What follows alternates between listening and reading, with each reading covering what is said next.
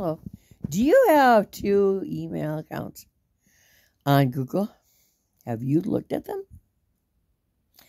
I was trying to get WordPress to understand that I have only me. And so, yes, I have two emails, but there's only one of me. And so, I was looking and I see that I have knowledge of two languages on my other email. I have no idea why. So I went and it said Arabic. They think that I speak Arabic. I don't even speak American very well sometimes. And so I went in there to try to have them remove Arabic. I think it's a pretty language and it would be nice to know. I don't know it.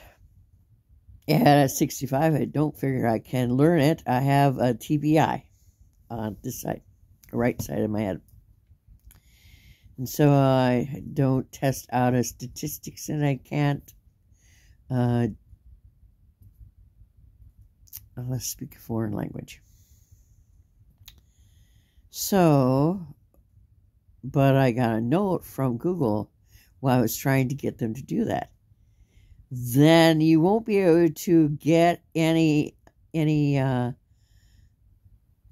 more things with an Arabic translation. You know what?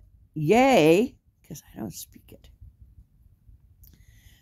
My family are Welsh and German, and Pennsylvania Dutch is Old German, and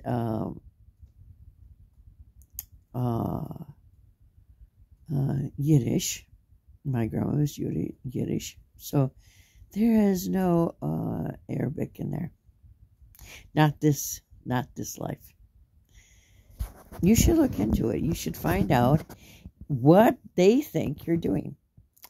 They have access to the sex you are, your age, what you do, where you go.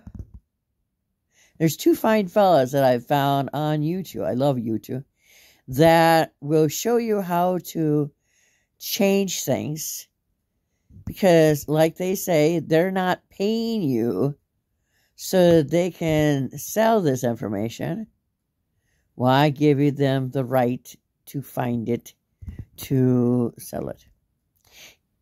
They don't need to know where you're going or how you're going to get there or how many times you've been there or the sex you are or who you associate with or if you're married.